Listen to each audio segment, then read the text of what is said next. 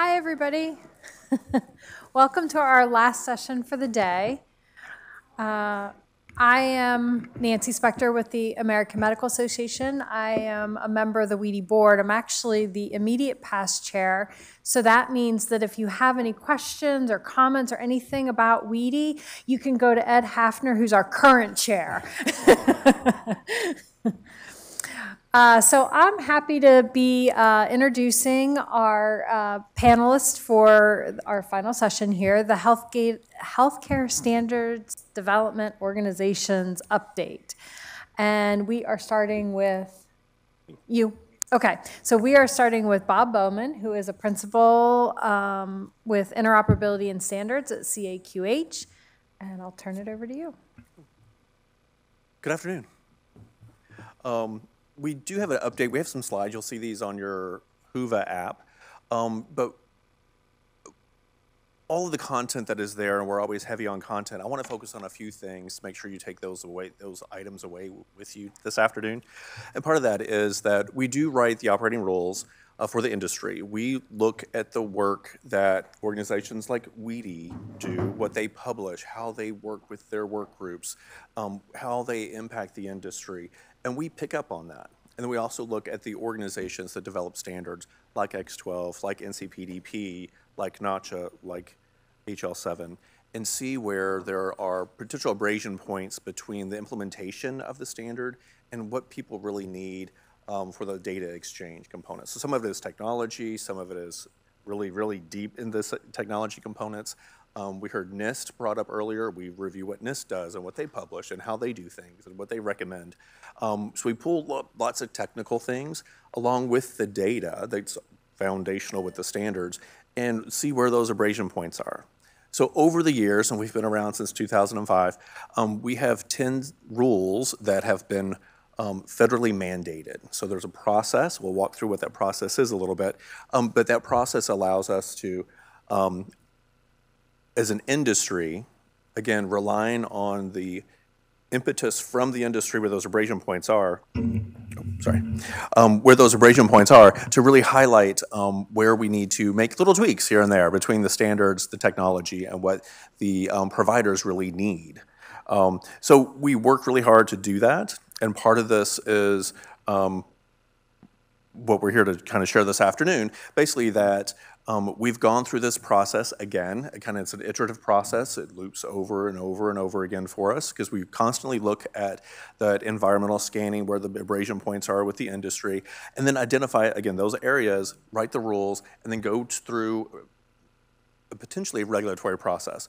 Our participating organizations at CORE, they do this on a voluntary basis. So if you're a member of CORE, you will go, and every year you'll go acquire those resources and implement these operating rules because it's the best thing to do for you as a health plan, or the best thing for you to do as a vendor, because you know it's going to bring that data and that technology to your clients. But we also go through the regulatory process. So we'll write a letter to NCPHS. NCPHS will hold hearings. NCPHS will write a letter of recommendation to HHS. HHS will then write a potential rule adopting the operating rules that CORE has published. So it's, again, the cyclical process. We're in the midst of this process now on a couple sets of operating rules. As a quick way of update, we have some updated rules that we have published, as these include eligibility and benefits. So the 271 transaction, if you transact or conduct that transaction, there's new data that's being turned on within the transaction that would be required to be used. Because like many standards, the data set's really robust. So how can we make sure that health plans and providers and vendors and clearinghouses, they often don't implement all the potentiality. They only implement what's exactly required, right? So how can we turn on some of those levers to bring up some more of that data, make it available for providers to actually make it actionable? Again, a lot of this is to ensure that providers have the data that they need when they need it, because the health plans probably do have the data. it might not be where it should be today, right? It's not in the right database, it's in the back end, it's over here, but bringing up some of that data to the front end really allows providers to have access to the data when they need it. So we also have an updated connectivity rule. I talked about that technology component. We've updated the rule. We'll go into some detail on exactly what that looks like in a couple of minutes. But we also have some new things going on too. Related to our infrastructure. There's important components there too, especially for your trading partner community. You want to make sure your system is up and available. You want to make sure that there's acknowledgments. You want to make sure there's different things that transactions don't get lost, either through the black hole that happens, through not perfect reporting back to the provider or the user of the system. They get a dump code. How many people implement dump codes? Every health plan implements dump codes because they don't have the information, again, forward enough for the provider to make it really actionable. If you just get an error code, oh yeah, it was rejected, but you don't know why, providers don't understand what they need to do to fix those rejections, make the changes to the input, and send it back out to get it processed. Again, some of these updates that we've made include our system or weekly availability. Your system has to be up and running all the time. There are quarterly availability requirements, though we know that systems and components are have moved to the cloud. There's much more complexity with how health plans and clearinghouses have architected their systems. So you might need more time when you make even small changes. You may have to put your system down for 4 hours on a Sunday night beginning at midnight, right, to 4 a.m. on Monday morning. And so those types of system outages and those ways that you have to migrate your systems and make those edits and revisions, we accommodate those in the operating rules. So you can do those and still be in conformance and compliance with the operating rules. Again, I mentioned the connectivity. We'll go into more detail in just a moment. Here we have recommended some significant updates for the connectivity. Again, it is a safe harbor connectivity. It requires SOAP messaging. It has stringent security, authentication, and authorization requirements. It's uniform and consistent. There's lots of inconsistency across the industry when it comes to exactly how you should do this, and everyone has different recommendations, and every organization does it a little bit differently, and some organizations want to have a personal trading partner agreement with just this type of organization, do it just this way. Well, then you have to go make that new proprietary implementation with another system or implementation or vendor, do it a completely different way. Well, again, we're looking at NIST and what organizations, what best practices are across the entire industry and aligning on really uniformity and consistency. So it makes it a lot easier to plug and play with the entire network of trading partners and community out there to make it easier and consistent, again, across the board. Something else that we have done, which is new too, is we've added RESTful standards within the connectivity rule. So this allows for more contemporary FHIR-based transactions to be used and embedded within our connectivity rule. So if you want to conduct transactions like a 278 using FHIR, it allows you to do that within the RESTful enveloping standard over the public internet. So again, bringing uniformity and consistency across the entire network. Sorry, I talked with my hands. It allows you to really use that method with anyone that you want to trade data with and say, hey, look, Core says do it this way. And it's really uniform and consistent. It really makes it easier for us because now we can do reporting, auditing. We talked about earlier where you have to know exactly where there might be problems and holes in your systems and have analyses. And having that uniform and consistency really drives you to be able to do that better. More uniform, more consistency. You know where the errors are at. You know how to fix those types of assessments that need to take place. This type of technology, this type of connection, these modes of transportation for the data really helps for that consistency to allow you to do that more easily, more simply. I mentioned the eligibility and the updates here. The top row in the gray is what you're already doing because these are HIPAA required requirements between the standard and the operating rules. There's a whole nother set of requirements with this latest update. So you'll have to pull up your tiered benefits onto your eligibility database so that you know exactly what this provider's tier is. They would know that in the response and know what that might mean for them when they look at this particular patient and what that might mean when they submit the claim. You'll have to support additional STC codes. Those are the codes embedded within the transaction. Right now, it's only like 52 codes you have to support. Well, now you have to support an additional 126. That really brings a lot of visibility of what health plans have in their back-end systems when it comes to specific benefits for those specific types of services. So today I know we talked about dental periodontia. It might not be required to send, but it will be with this new set. So those types of segments that are really important for specialty providers, they're included in this set of STC codes. So instead of not being able to respond to those today, because you send a dump code, which is a 30, that's what I call a dump code. So if you just respond, you get a complex code that really specific benefits, but you as a health plan don't support it today, well, the standard allows you to just send a 30 in response, a dump code. That doesn't really help that specialty provider. So with this new set of codes that you'll have to be required to support if this goes through, you'll be able to respond with that information that the provider needs for those specialty types of benefits. So again, really key components that really help the provider get the data when they need it. Other examples as well within the rule. I do want to highlight some of the work that we've done in 2023. These are the new rules that we're publishing or getting set to publish later this year into the first quarter. We're looking at healthcare claims data content, value-based payment, and EFT ERA enrollment. We're always looking at core code combinations, and these are related to the CARCs and RARCs. Again, all topics that are really salient to this group, as we're looking at not only EDI, but also the entire revenue cycle. Some interesting topics that we'll also talk about is the recent work that we'll have with NCPDP and the core of the medication eligibility project. It's really important for folks to understand what the scope is and how we're working together, which is really important with this type of organization like WEDI, is that we do collaborate, again, not only with the folks on the dais here, but also with folks that are implementing these things within their systems and getting that feedback so we understand this works here, it doesn't work here. So how can we ensure that, again, across the entire spectrum, we can pull the data together and say, yep, this works now. Now we can get this to work, not just in dental or just in medical, but also pharmacy benefits. Again, we have lots of potential rules coming out related to claims. The first is related to telehealth, place of service and modifier codes. There's lots of discussion within the industry of how telemedicine could or should work and how it might not work really well for providers. They don't understand, or they're constantly having to change. One health plan wants it this way, another health plan wants it this way. So you have to use two different codes, then you have to use different modifiers.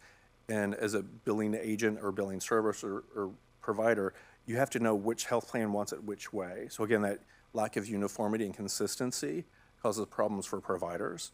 And if it causes problems for providers, it causes problems within their revenue cycle. So again, having that uniformity and consistency up front, knowing exactly how to do it, what that matrix should look like, and help health plans implement that so there's uniformity and consistency. We also have, I mentioned the error codes for the 277CA as an example of if a claim is rejected, you can't really send a dump code back to a provider and say, oh, your claim's rejected, go figure it out. It doesn't work well with providers, and it really slows down their revenue cycle processing. And then they have to have resources to do this on a manual basis. So pulling those codes and putting together business scenarios, and these specific business scenarios mean these certain pieces of data. Is it provider-related data? Is it member-related data? Is it a service-related data? These are the specific areas that you should look on your claim. We'll point out exactly this specific segment or loop or item within the transaction and say, this is where it's wrong. So they can actually correct this specific data element, resubmit, and kick the claim back to the revenue cycle. So there's some examples for what we're doing for data content for the claim. Lots of other things for VBP, another big topic. Again, bringing a lot of uniformity and consistency to the data, specifically related to use of the 834 transaction. So all the way back for those brokers, any brokers in the room, or health plans that are bringing new members into their products or services, understanding what that data is when they actually enroll with you, having that data available in your back-end databases, and then making that data available for the provider, right? We're looking at the entire revenue cycle from when you get benefits as a member and January 1st is right around the corner. We're all going to go through open enrollment probably for 70% of us in the room. 29% is 6-1, right? And about 1% is 10-1. So there's lots of benefits. We're all going to be acquiring our benefits, and hopefully you'll see new fields when you enroll to put more of this demographic information about you so that your health plan can have that information, so the providers can have access to it and then make better care for you. So those are the types of things that we're working with on the enrollment component. We mentioned EFT-ERA. We're making updates to our existing rules for the enrollment data for if you wish to enroll as a provider for EFT or ERA. The original rule set was required under the ACA over 10 years ago.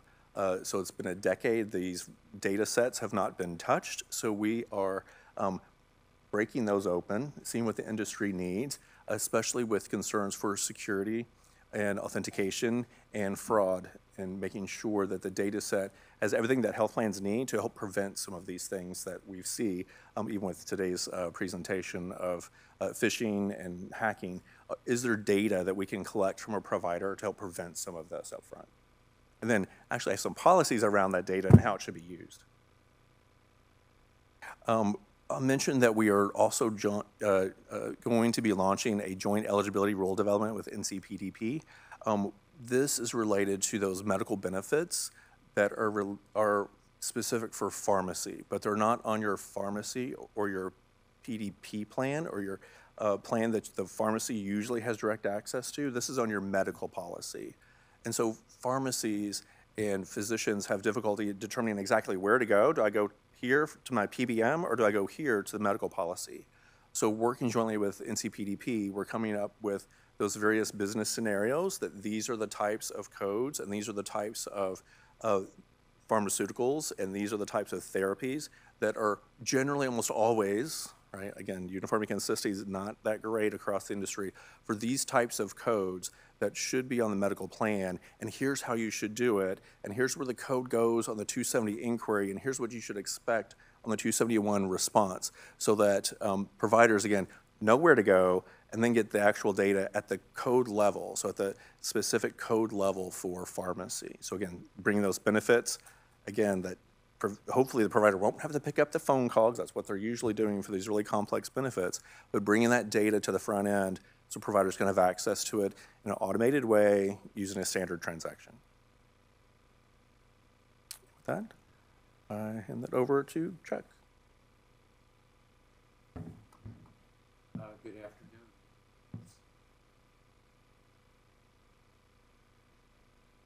Good afternoon. Thank you. Pleasure to be here. I'd like to thank WEDI for inviting me. I've often heard that writing standards is like making sausage. You really don't want to see it done. So I'm not going to share any of the unpleasantries of standards writing. I'm not even going to share the label that says the content of the sausage, because that's scary. Instead, I'll give some high-level recommendations of what you want to eat the sausage with. So let's give it a go. HL7 has been doing this for 40 years. One of the remarkable things is in midstream we changed how we prefer to exchange data, and that reflects the birth of FHIR. The key to our success has not been what we've done within HL7 per se, but what we've done with our partners with whom we've collaborated. By some estimates, there are about 2,000 developers who actually want to write code. They're at the center of this spiral. But as we go out, the numbers increase exponentially. So there are groups of perhaps 100,000 worldwide that are writing implementation guides and other efforts of how to enable it. And there are millions of clinicians, scientists, regulators, and so forth who are benefiting by the adoption of these standards without ever knowing what they are. We have partners around the world. with whom we collaborate, whether through the Fire Accelerator Program or affiliates. The Fire Accelerator Program has been one of the really instrumental vehicles that have driven the success of fire implementation. Remarkably, it's only 6 years old, and yet the 8 fire accelerators have generated hundreds of thousands of adoption policies and implementations worldwide.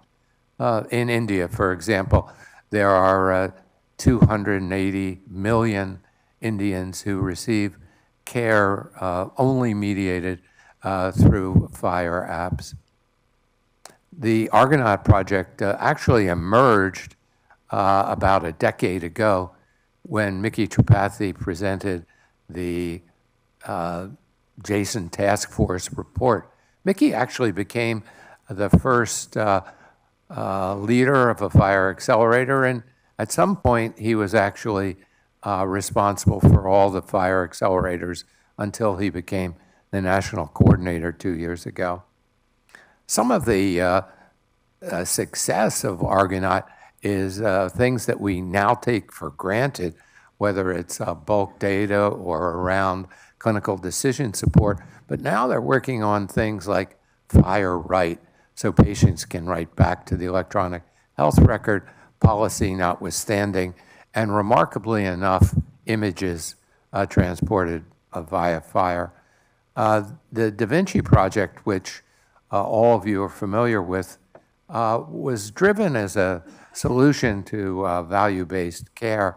Now it's grown to be a tremendous vehicle for accelerating and implementing many of the data exchange requirements in healthcare and in research. This is just a visual display of some of the many implementations that Da Vinci has embraced. My favorite, of course, is prior authorization. Thank you.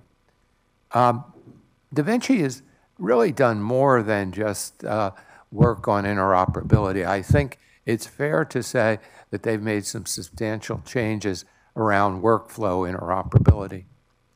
The Karen project, in a little different vein, is about exchanging data between providers and payers, chiefly CMS, Medicare and Medicaid, but also between other providers.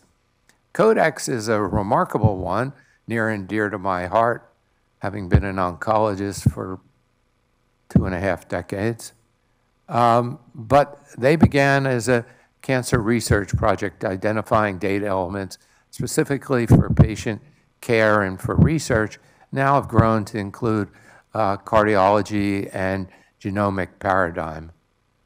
One of the remarkable capabilities is extracting genomic data from diverse databases in near real time and informing clinicians at the point of decision about the genomic data that impact their diagnosis and treatment of patients. Medications work, I'm sorry to say, about half the time, but there are a lot of genetic indicators that would improve that, whether you're prescribing or receiving the medications. Codex has had a host of successful projects and programs throughout its short existence, not the least of which is partnering with the Vulcan, the research fire accelerator, to accelerate real-world clinical trials by bringing the data from the clinical record directly to the research record. Vulcan itself was based not only on pharma and clinical regulated research, but the non-clinical varieties, the prospective studies, the public health data that goes into our policies and decision-making. Vulcan is supported by all members of the community, whether They are healthcare providers, research, universities, or regulatory bodies worldwide. 10 days ago, the White House Office of Science, Technology, Policy actually came out with an announcement congratulating Vulcan and Codex about their work for fostering clinical trial capabilities. FAST began as an ONC project to help build infrastructure for fire, and today they use the resources with a host of the other fire accelerators to provide infrastructure for exchanging healthcare data more efficiently, but also data between healthcare and public health. You wouldn't be surprised to learn that the 3,000 public health agencies in the United States, half of them send Excel spreadsheets by fax to the CDC, and we wonder why they're behind. Gravity began as a modest effort to help identify social determinant of health data elements, and has since grown dramatically because of the adoption by some 1,400 agencies and organizations, and actually link the social determinants to sites for care delivery. Helios is the public health fire accelerator. Born at the CDC, they came out with a remarkable project called Death on Fire. It's about real-time enunciation of public health data, so you don't have to create a report. It's simply abstracted from the clinical record. Part of their modernization activities, now born within HL7 as a fire accelerator. I think the most critical part is not the writing of the code, but all of the input that's generated in all of the communities that benefit by the standards development.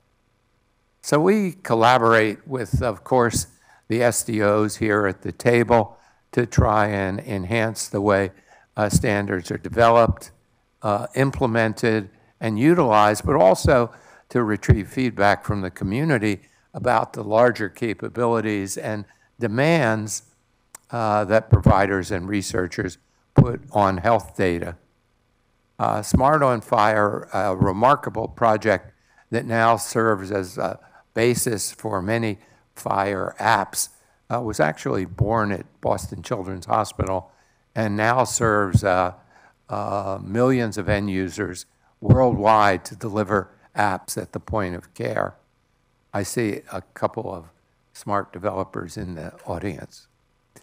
Our work with NCPDP about utilizing fire for pharmacy records, and through the research efforts of OMOP, we began a project to use OMOP on fire so that their data model and our data abstraction are utilizable across the paradigms of research and patient care.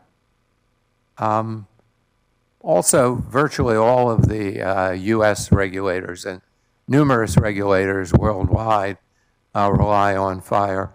Last week I gave a presentation to the European Medicines Agency about identifying pharmaceuticals using fire-based data exchange. ONC has embraced fire, and here's just a partial list of some of the requirements for fire. I think perhaps one of the most pivotal was the requirement that all certified electronic health records had to have fire endpoints by December of last year. We collaborate with the professional societies. So remarkably, through extended efforts by the HL7 leadership, CPT codes, which now generate 50% of all the AMA revenue, let that sink in, are now freely available when you test fire apps and use CPT codes. The entire panoply of CPT codes are freely available. At the end of the day, these partnerships really survive because of the mutual benefit and understanding, whether it's the trade organizations with whom we partner, largely for education, but also their members provide feedback to HL7 about standards development. Virtually all of the EHR vendors and other members bring their requirements not only for technical advancement, but for what their customers are saying. We need this, we need to overcome these hurdles. These obstacles are preventing care delivery, and they're incorporated into standards development and implementation guides. Twice Prime Minister of England, Benjamin Disraeli, famously said, there are three kinds of lies. There are lies, there are damn lies, and there are statistics. Any statisticians? Okay. I knew there'd be one of you. We have a host of the consultant agencies that contribute not only by implementing the HL7 standards, but by feeding back a continuous virtual cycle toward informing HL7 about the requirements that are needed. NGOs like MITRE and CLASS, charitable organizations like Pew and Robert Wood Johnson contribute to the knowledge base and the capabilities that ensure that the standards that are being implemented are the most usable and up to date. 5 years ago, I was actually in Washington on the stage when the 6 cloud vendors got up and said, despite our proprietary demands, we're going to exchange data between us using FHIR endpoints. Not only that, they have since agreed that bulk data will come into their clouds using the FHIR bulk standard. We had a little foray into AI for the past 2 years.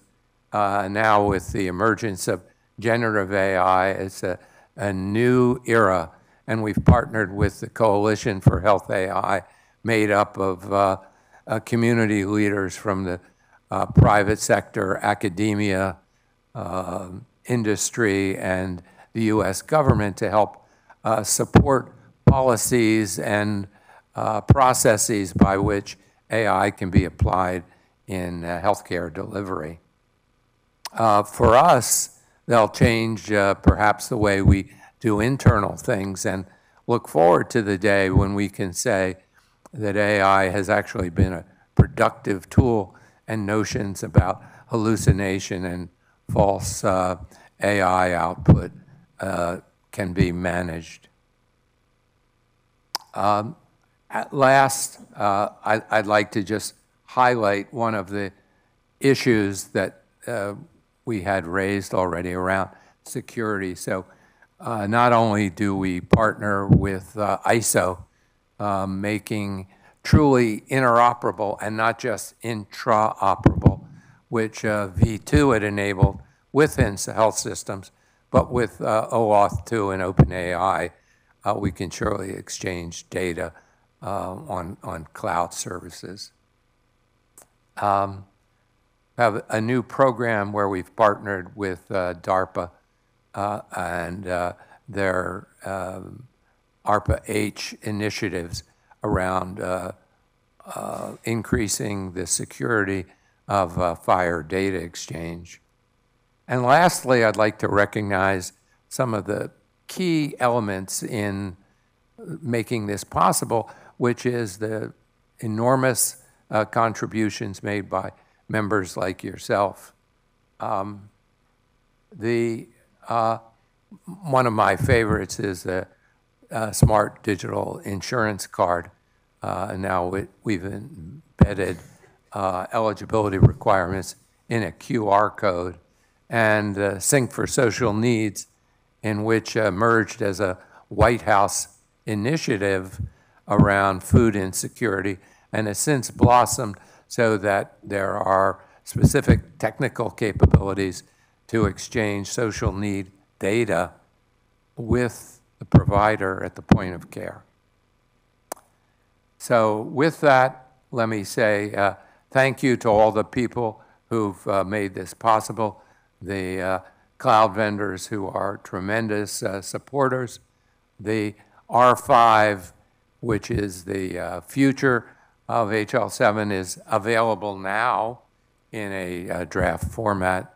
R5 brings something remarkable to the table, and that is what we call subscriptions. So no longer do you have to ping the server every time you want to update, but any data element, a demographic, a laboratory result, image that you once access will be updated without you asking for it. So with that, there is a future for R5, and it really is expressed in the kinds of things that we've had feedback from WEDI and other communities. And these have been embedded in the next release of FHIR. And as we speak, they're talking about R6. So I want to thank my colleagues, Vat and Wynn, Dan Dreeman, and Diego Kaminker, without whom this could have been possible. So thank you.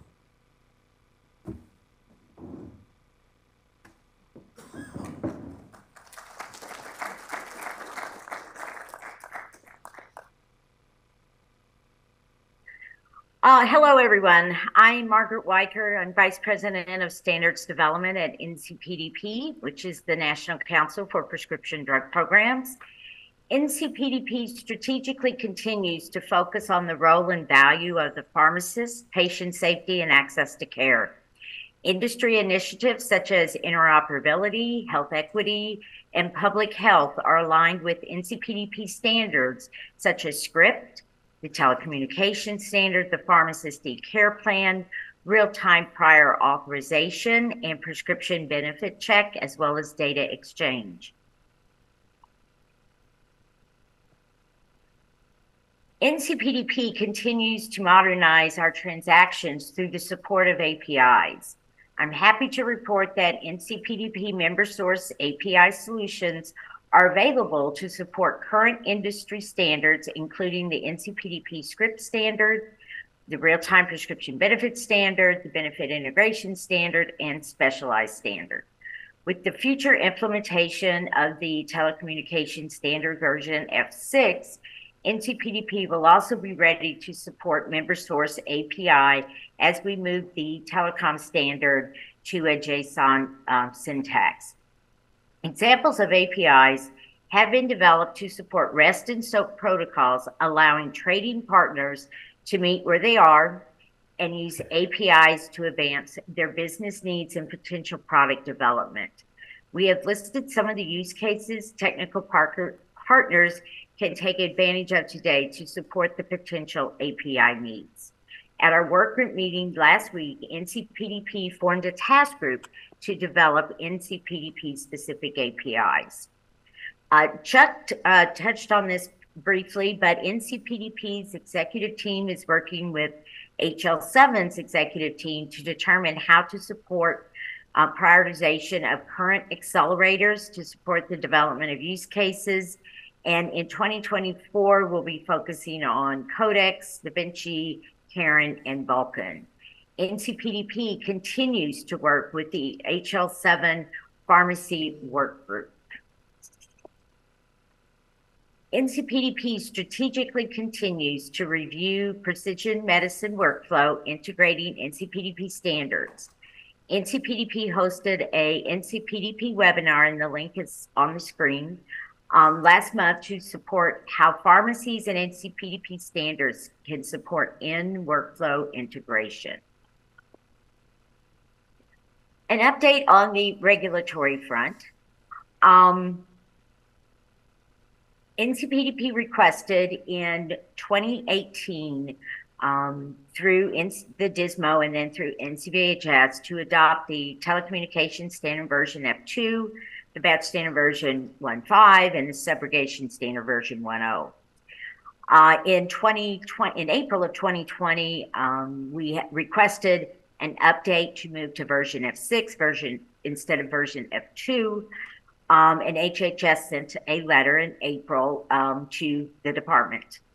An NPRM was published on November 9th of 2022. The comment period closed in January 2023. 47 comments were received.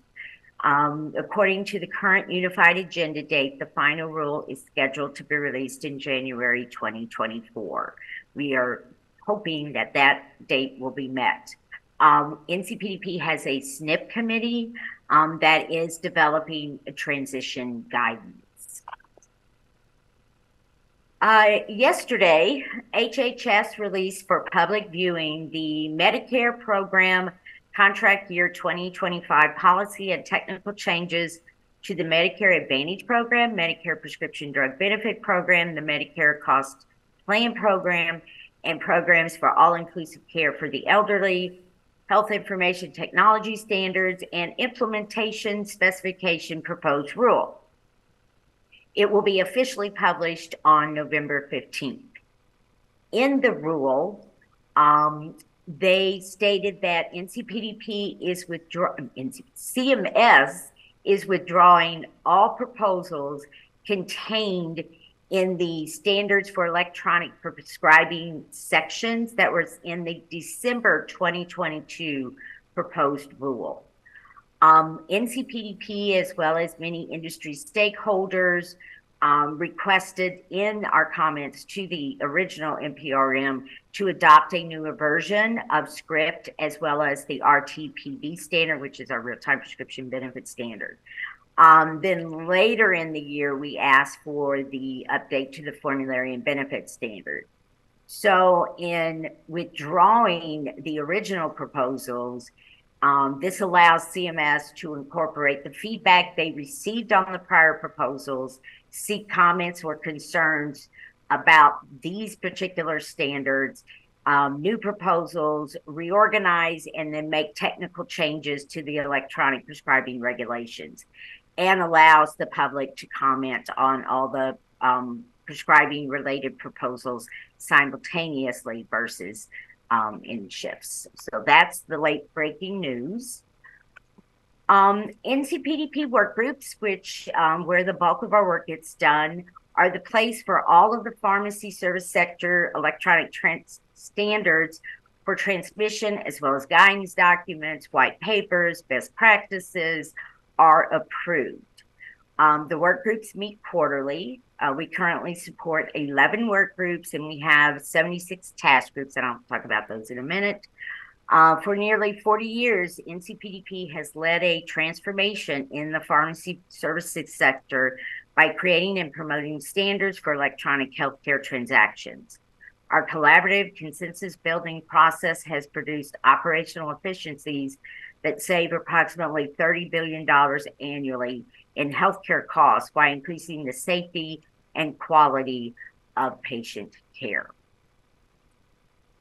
And more information is available on our website in regard to the purpose, scope, goals of each of these work groups. As mentioned previously, we have task groups. We have 76 task groups that meet between work group meetings. They are all done via conference calls. Anybody can participate in a work group in a task group meeting. You do not have to be a member to participate in an NCPDP task group. And we welcome all, especially those with subject matter expertise in areas that we are discussing. At the top of the slide, there's a link that lists all of our task groups, and then there's more information about how they function, et cetera, at our NCPDP University. The collaborative workspace is used by the task groups. That's where you will receive calendar invitations. You'll see when task groups are meeting. It's where we store our working documents as well as our call notes. This requires a separate registration. Then if you were a member and go through that registration process. So this is a separate registration. There's a direct link to that, or if you are a member of NCPDP and have signed on to that portal, then you can click on the collaborative workspace and go directly to there without signing on again. So I encourage all to join, and we'll take questions afterwards. So I believe it's to Andrew. Thank you, Margaret. We good? All right, thank you. First of all, to WEDI, the organization, for having us all here, as well as the WEDI members and, of course, the sponsors, because without that, we all wouldn't be able to be here in person with, you know, the snacks, the meals, and everything else, so thank you. So I'm going to start, I'm going to try to be succinct here. We're getting short on time. We want to leave some time for questions. For those of you that don't know, X12 is a standards development organization. We have a handful of staff, we have a few hundred member companies, and thousands of representatives that participate. The members include corporation, government entities, associations, and individual members as well.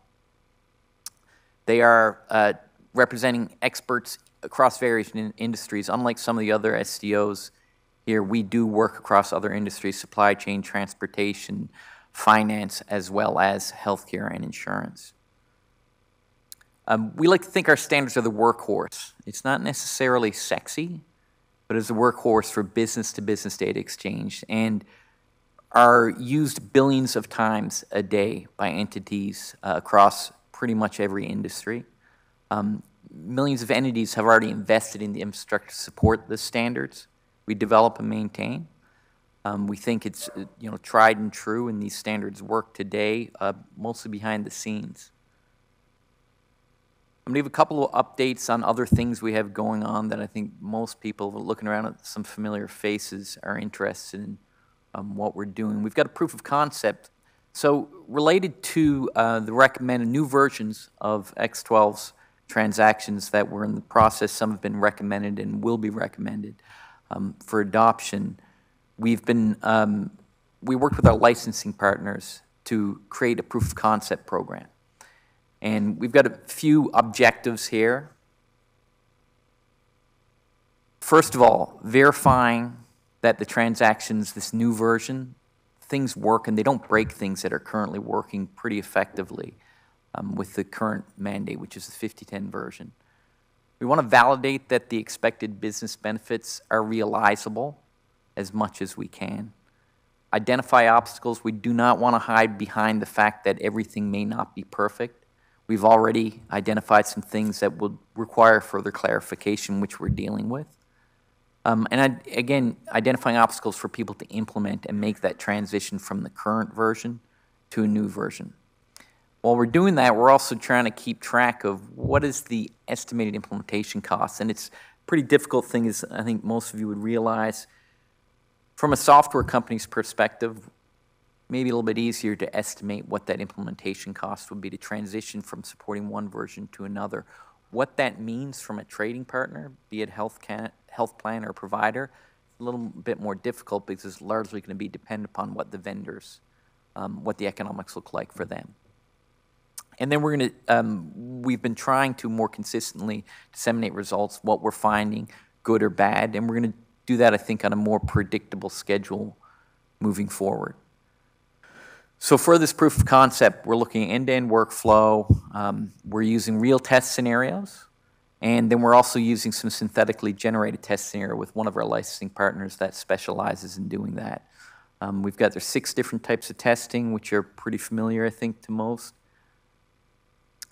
Where we are today, we have developed test scenarios for all of the 837s, actually not just the professional, as well as the 835. One good, I think, thing we found, about 95% of our test scenarios are very straightforward to implement and transition from the 50-10 to a new 80-20 or newer version. Very, very easy to transition. Of course, there are some catches in, okay, what about that other 5%, and how do we handle those? Example of one of the challenges we were first faced with had to do with the claim ID that's included in the transaction, and the length that's allowable is different between the 50-10 version and the 80-20 and newer version. One of the good things, because one of the things we've been challenged with is, hey, if we move to a new version, but we still have some 50-10, the existing version transactions that are related, such as a claim status request and response, how can you do that with the new version when a claim may come in the 80-20 or newer version? It's been, to date, we haven't been stumped. We have had some challenges. We do have some things we're going to provide some further clarifications on what that transition will look like. But using that example, the 276, which is claim status request, can already handle an extended character length for claim ID that would be included with an 80-20 claim. So next up in our proof of concept is focusing on what we call the RAS segment. It replaces in the 50-10 version what we call the CAS segment. It is, we think there's a lot of benefits to the industry. For example, multiple claim adjustment reason codes can be included in RAS segments versus a single one that exists with 50-10. That is next up on our hit list of we've got to build some complex scenarios to test this out, good and bad, and produce some results and make sure people know what to expect. Because already from the software vendors we've been working with, it's a big change for them to be able to handle it. Although we're pretty confident, and I think as one of our participants said on our last week's meeting, is the machines can handle it. Well, we need to get down to the next layers. What does that look like from a business perspective?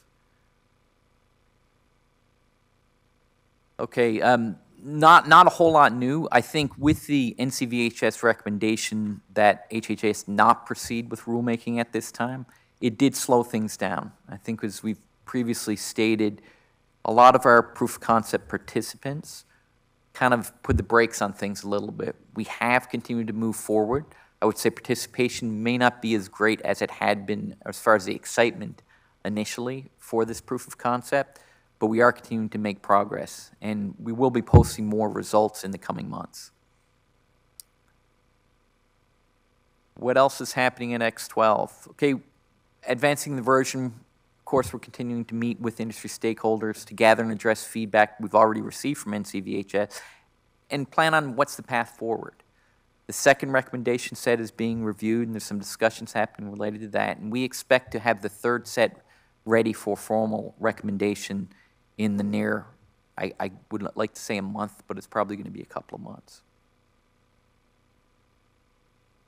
Like my colleagues here at the table, we're continuing to expand our collaboration efforts with all of these organizations, including HL7. We've already worked with the Da Vinci Project.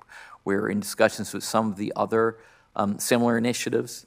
Obviously ongoing is CAQH Core, as well as the ADA, and a lot of other, I think, industry associations. I think we all agree, and it's been a consistent message here, without the collaboration, then what are we doing here? As we all know, there's a lot of opportunities for improvement as far as data exchange and what's happening in this industry. And there is no one solution, but if we can all work together, I think we can do a much better job of covering them. Okay, as we're doing that, we're improving our tools. We're going to be launching a new self-service portal for our licensing and membership in the coming months. A year ago, I may have said I wasn't exactly sure when. I'm pretty confident it's going to be in the next few months. We're doing some other things. Jason was referenced a few times. We've already produced a lot of actually all of X12 standards and implementation guides in an XML syntax. We're embarking upon a new initiative to do the same with JSON. We're also looking at who can we partner with to help accelerate that with some real-life use cases that would be beneficial, because these standards are already used. Well, and if we think of the X12 standards as this broad, vast vocabulary of metadata. How can we use it in different ways to solve different problems? And I think there's a lot of opportunities there, collaborating with these other associations. Informational and education, we've got a new info center. If you go to our webpage, there'll be a link in the slides you'll get a copy of afterwards. We'll continue to add more content there as it becomes available, make more information. We've got such a vast library of information that we can just make available to help people, and that's one of our goals. Last up, just a plug, our next standing meeting is in Sparks, Nevada in the new year, January 21st, 25th on site. Registration will be open soon. As many of you know, membership, being a member X12, there are no meeting fees. So please, if you're interested, please contact us in membership@x12.org. If you're not sure and you want to come to the meeting, please contact us. We can do a guest invitation if it's your first time to come to see what happens to sausage making. I think we said it's not always pretty, but the stuff does get done. Thank you.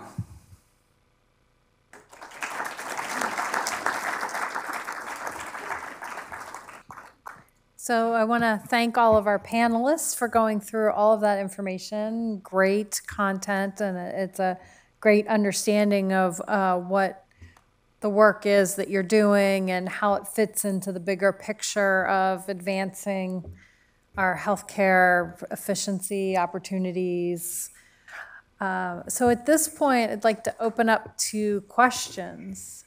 Does anybody have questions for our panelists? I know it's the end of the day. Oh, they're good. We got it. I was going to say, I know it's the end of it's been a full day today, so.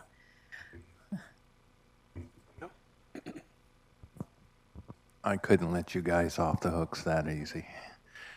This is actually for Bob. Is there any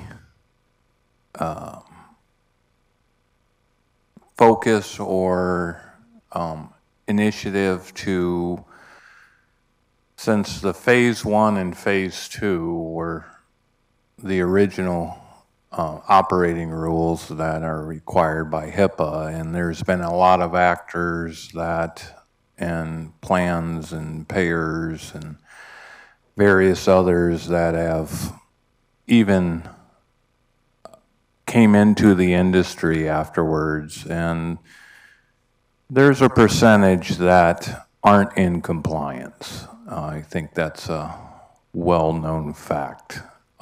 Is there anything trying to enforce or get them into compliance? Because if they're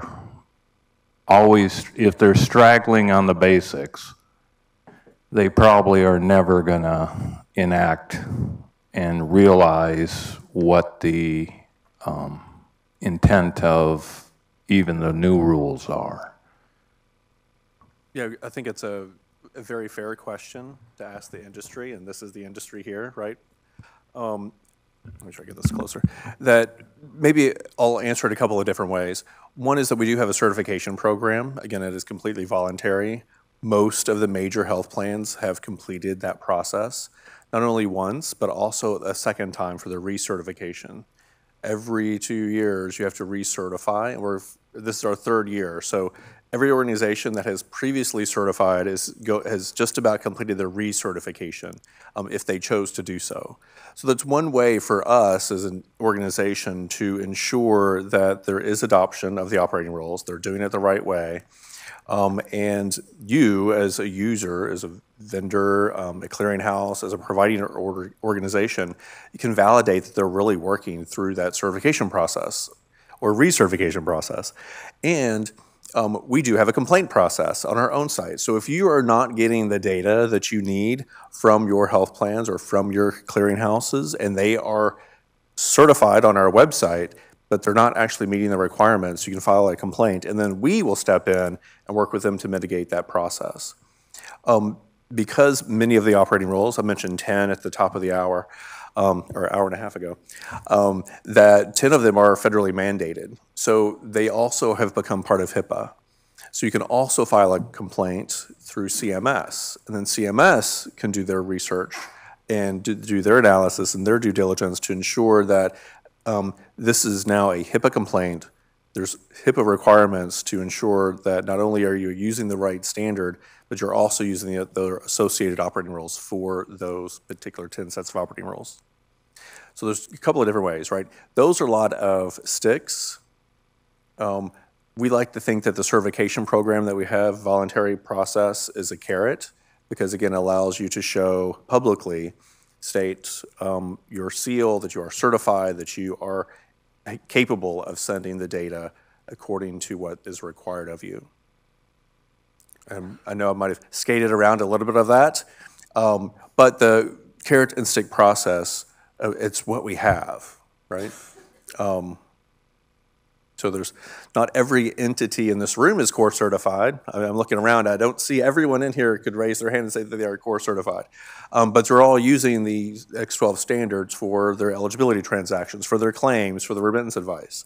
So I would ask you as a way maybe to show good faith, certification's an opportunity for you.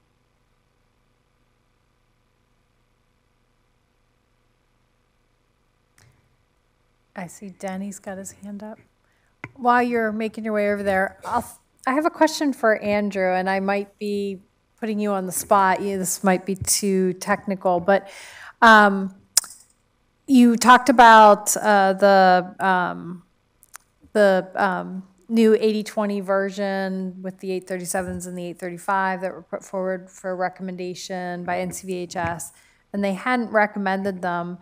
And one of the reasons they gave had to do with addressing ICD-11, the ability to accommodate ICD-11. And we, in the session, for those of you who were in the ICD-11 session earlier, Jamie spoke about how we do need the standards to be able to accommodate ICD-11. Do you know kind of where that is, that activity in the X12 timeline? Yeah. Of changes? Not specifically. I'll say that my understanding is that ICD-11 obviously potentially is a huge benefit to the industry. I think we recognize that, and I believe we're ready, willing, and able to address it. I don't think it's been defined to the level that we would need it to include it in a new version. I believe, and I should look around the room, that we may have a maintenance request already submitted to support it. Yeah, we do. Okay, thank you. Stanley. What I don't know is the level of specificity that's going to meet ultimately, because the RFI, from what I've heard anyway, the RFI is still out there. So without something more specific, can we build the mechanism and include it in a new version to support something that hasn't been fully defined yet? We can try. But recognize, and I think that goes back to one of the things we've changed in the last several years, going to our annual release cycle, is that new versions of these guides will be published annually. So now, how that works through the legislative process and all that, as we all know, is a little complicated, but it gives us as a standards body the opportunity to meet new requirements pretty darn quickly. So I know that isn't as probably clear an answer as you'd like, but that is probably as much as I can say. Well, I think it's just good to know that it's on the radar screen, and I do agree with what you said about maybe not knowing exactly what needs to be accommodated size-wise, format-wise, but it's good to know that it's on the agenda, because I hate to see sort of a chicken and the egg process in terms of what needs to be done there. So sorry I interrupted with Denny. Oh, how did that happen?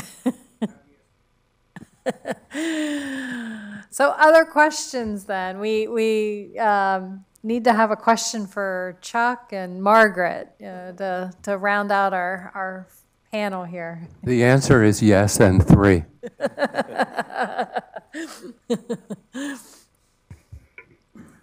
Okay, we have one.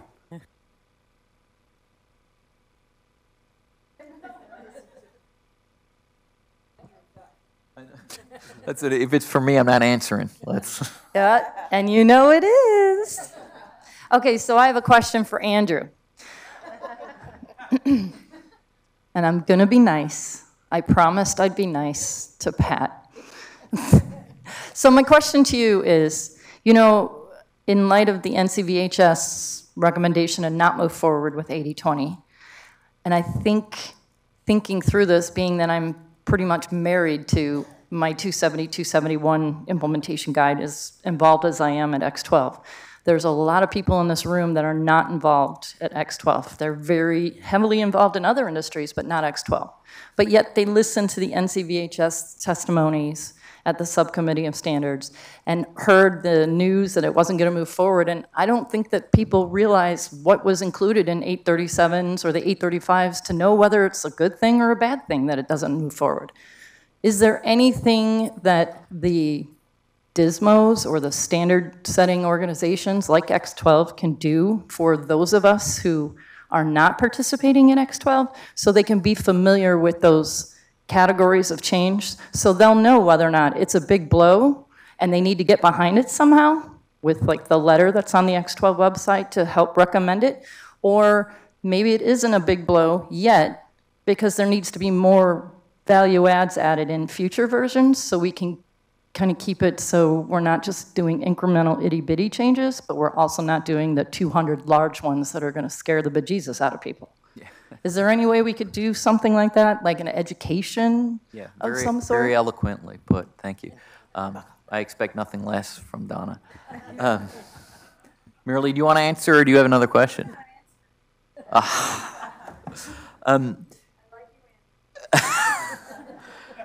I think, you know what I think, and I think you've heard me say this in a different way, we're committed to communicating more effectively and consistently about what we're finding. If you reference the letter, X12's original recommendation letter, as well as the follow-up letter, as well as the high-level list of what we think the kind of bang-for-the-buck benefits are all listed on the website. And if you go to x12.org, you can actually just go to the search and put in NCVHS, and you're probably going to see links to them. One of the things with proof of concept we're going to try to do is, I'm going to say monthly updates publicly to say, here's what we're finding, the good and the bad. Because I don't think it would be almost an in-service to the members and the industry overall if we just say, hey, here's all the good stuff, everything else is really easy. Right? It's not true. We know that there's some complexities, but we know there's also, for the most part, the complexities such as the RAS segment have potential huge benefit to the industry, the healthcare providers. It may make things a little bit more difficult for payers, but providers' level of granularity for the information they should get in a remittance advice is pretty significant. So communication, I think, is the best answer, the best thing we can do, and not hide behind what we're finding, and we're committed to do that. Okay, so Andrew, sorry. One of the things that I think I remember from the communication that came out from NCVHS when they did not recommend moving forward was it was a concern about a mismatch among the transactions, but I thought they also cited concerns amongst the public over moving just 835 and 837 while keeping other transactions behind, and a desire amongst the industry to move the suite. I haven't heard that particular concern really addressed. And I was wondering if you had any talking points around that, and I'm sorry to put you on the spot because I know it wasn't in your talking points. It's your job, right? It kind of is. And I don't have, I can't necessarily tell you the path forward. Here's what I know. One of the past, I think, criticisms or opportunities for improvement from NCVHS was incremental, right? How can we do things so this isn't every 10, 12 years, big, broad, expensive changes? How can we make it more incremental? And I think X12 took that to heart. Thus, one of the reasons we have the annual release cycle, which is, hey, we're going to have consistent releases every year, and the schedule will not be driven by the scope. The scope will be driven by the schedule. That's one thing. But going to your point, I think the different series of recommendations was, I think, almost wholeheartedly a product of, hey, let's get the big bang for the buck versions or transactions, out there faster, so that we can start realizing the benefit, because we believe some very significant benefits to the industry in the claims and payments. So if we can get that out there and the industry can start getting some return on that investment to change, hey, that's good. And then we'll just start staggering the other ones after that. I know that's thrown a huge curveball in what we always thought how things were done. Right. And I'm not saying it's the only way to do it. And as you know, one of our participants at Proof of Concept last week said, you know, the reality is the full benefit of some of these things, you know, related to, you know, another controversial item, the device identifier, isn't really achievable until we've got the whole suite of the new version. And I believe that's the reality.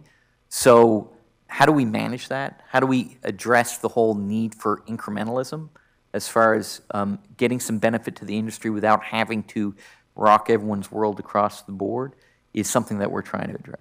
Right, and I do want to clarify one thing. The purpose of my question wasn't to say, I think we need to do the suite.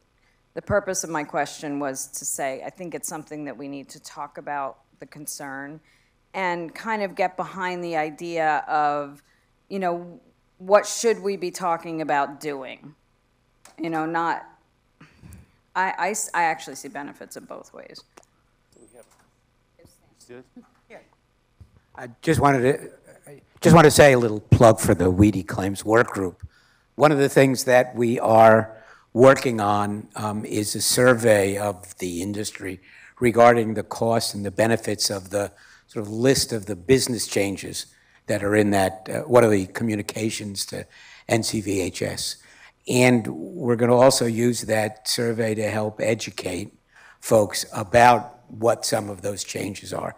I think the problem that was related is that there are folks that are not following the updates to the X12 standard, and all they know is that there's a new version. They don't know why there's a version and what it might accomplish. So hopefully the survey will give us two pieces of information. One, educating two purposes. One, educating the industry, and two, making sure that people understand the benefits and the cost, or at least get feedback on the things that will benefit them and how much they might cost.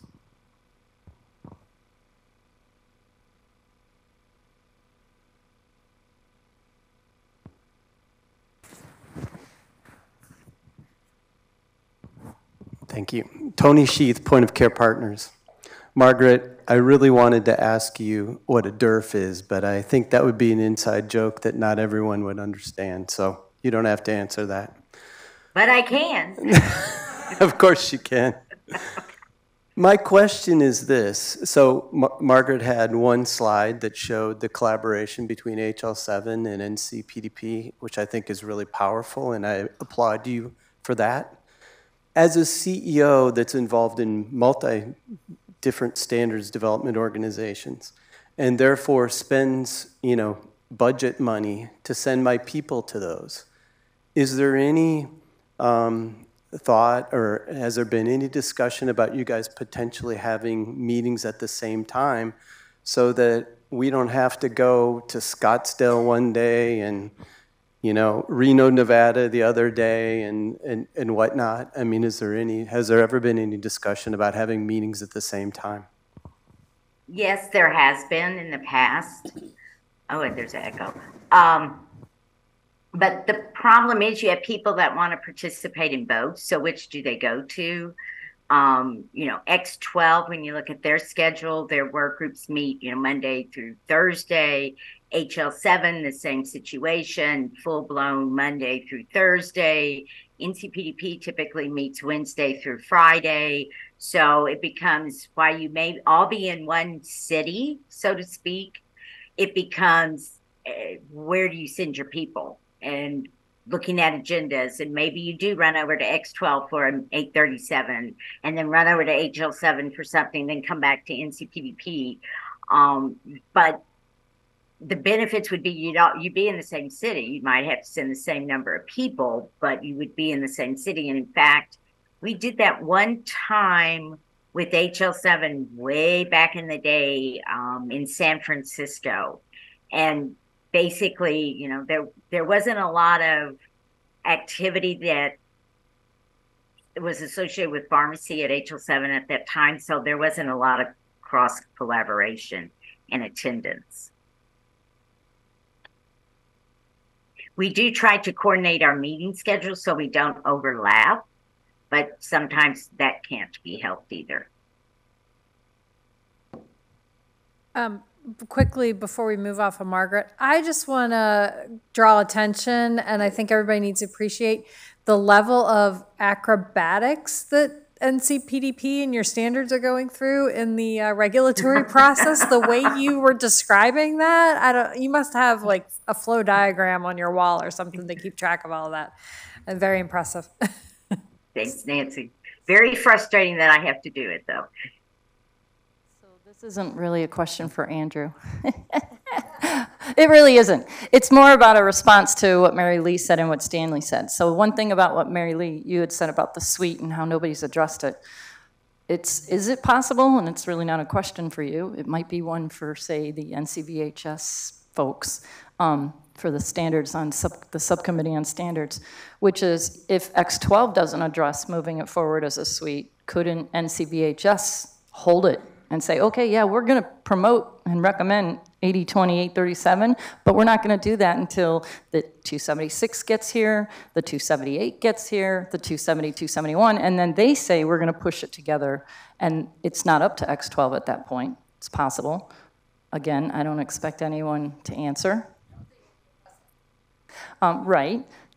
And we're not all looking at Tammy. And then the other thing, what Stanley mentioned about your basically putting together your value proposition, that's exactly what I was talking about when I asked Andrew. Like coming up with the list and not waiting till the pilots and the proof of concepts that are basically transaction by transaction, but having each of those X12 work groups sit down and all come up with a single template with their value proposition of what they're putting in those future versions. So everyone else who's not participating in X12 will be able to see this, like here's the top 10 things that kept workgroup 1 at night up. And these are the 10 things they've conceptually fixed and or addressed. So the industry knows what's to come. So when it gets to NCVHS, they have an idea of what is actually being proposed. And then the flip side to that is when it comes to some of these transactions, we know some of them are high powered, some of them aren't. So I think it's going to behoove us to concentrate on the bigger ones, like the 837 and the 270, 271. And you know, I know there's a lot of hubbub out there about the 278, but maybe we just say, okay, let's wait on the 278 and focus on the ones that are highly utilized today. And then when that time comes, we'll talk about the 278 and the 834 later. Not that I don't love them.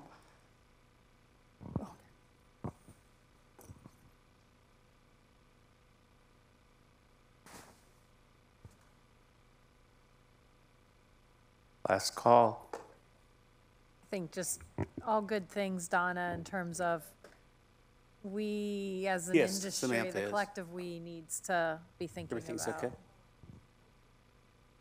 So I think that's it, Nancy. Okay, nothing in the chat? No. Okay. Well, thanks, everybody. This has been a really interactive, exciting, informative discussion. And hopefully all of you are sticking around for our reception that will be starting up in a matter of just a few minutes.